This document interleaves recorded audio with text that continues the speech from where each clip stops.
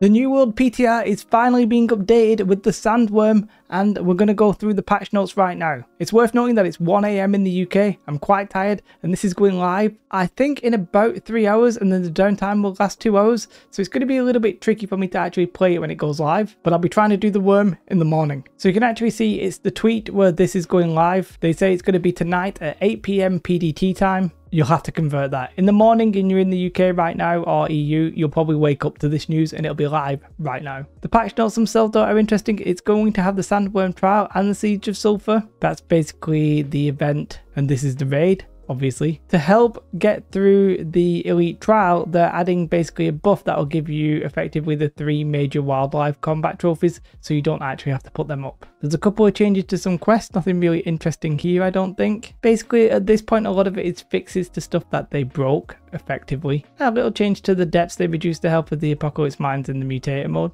Alright. It's a little bit too late for me to understand this one, so I'm just going to read it. Revised Expedition Elite enemies to remove pushback applied from player attacks that don't cause a stagger. Example, light attacks. That'll mean something to somebody, but not me right now. I'll dredge up a few more challenges. Let's wait. There's no challenge in an uneven fight. Or do I have any eager spectators who wish to try their luck? Basically, this is getting removed because it was annoying. They have doubled the cap for the faction tokens at all levels. Pretty much sure that this was going to happen anyway. Pretty sure it was already in the previous version, but you know, they've doubled it now, and at max level it's 150k. Fair enough. A lot of people still unhappy because of the trophies, but we're not talking about that too much here. Weaver's Fen has now got the global refining yield that was previously assigned to First Light. Now this one, I would sort of understand if it made sense. They are changing the base weight of some of the weapons, and you can see some of them are going a little bit up. I think spears, for example, people are saying that's going right up.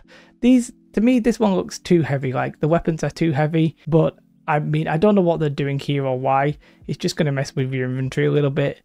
Yeah, somebody will explain it, but I don't get it. And then the actual change that I thought was coming in is now actually in. A lot of the gear that would drop Resilient and Ward will not really now be dropping together. That applies to a lot of these items here, which is obviously very good. Corrupted Breaches, on the other hand, they are now always going to roll either a Bane or a Ward. And there's some interesting changes to the loot from the Corrupted Breaches as well. So for example, some of the weapons are having their Mortal Lifesteal swapped to other perks. I know people in the Discord, they were trolling a little bit about this one because the musket is going from Mortal Lifesteal and getting swapped to Refreshing Power Shot. I mean, I don't know if this affects the ability or the weapon that already exists, but it's going to be important nonetheless. They've actually added a new blunderbuss that can be dropped from these as well. I think they might be doing this because they can be upgraded, probably.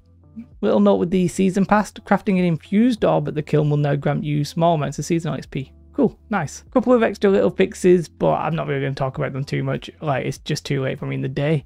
And I need to get to bed so I can get up and then play this. Obviously, I'll leave a link in the description. Some of you might be wondering where one of my previous videos was gone. I did a video talking about why I think the expansion might be delayed. There's a bit of confusion about it, so I'm just going to ditch it for now. I'm a little bit disappointed we didn't get it at the Summer Games Fest, but it's very possible that they're just going to wait for Season 2 and then do the expansion trailer. I think it's a little bit unusual, but it might be following the Brimstone Sands methodology. If that's the case, great. It's a little bit different from other MMOs out there, but it is what it is. I am a little bit worried that the expansion might end up being delayed. Season 1 was delayed, the PTR has been delayed, the original release was delayed. Delays aren't uncommon, and for something that might be as big as the expansion, you know, a delay might be something that would happen.